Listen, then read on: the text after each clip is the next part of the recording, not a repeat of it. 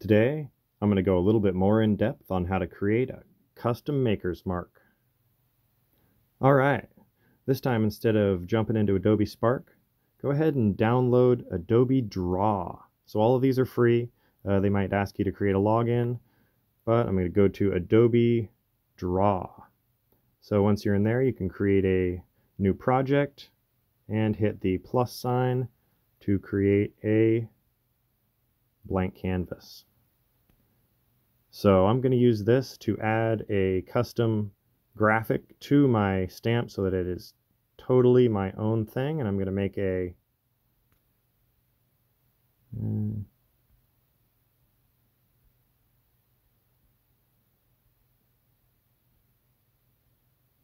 K. Alright, so I've got myself a K, and I'm going to click the little arrow on the top that says copy image to gallery, and I'm going to save with a transparent background. There we go. Now I'm going to go ahead and go back to Adobe Spark here, and just like before, we're going to hit the plus sign, and we're going to grab a solid color, select white, and hit next. A square is fine, and I think this time I'm going to make something a little different.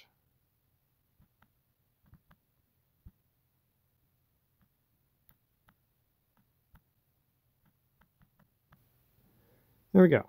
So I'm just going to change that color to black, and I'm going to go ahead and change this font to that kind of cursive one that I like. So now I've got some text up there. I'm going to hit done and hit add. This time I'm going to add an image from my gallery, all my drawings and stuff. I'm going to add this K. Hit add. And now this is over the top of your piece. So of course that's just a rough little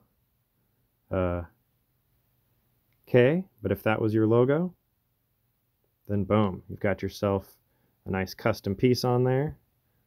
I think I usually like to add some sort of a border around it. And just grab a circle or an oval or something like that, and drag that over the top of it.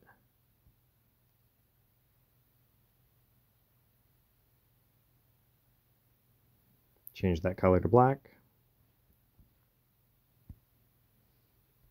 And there we go.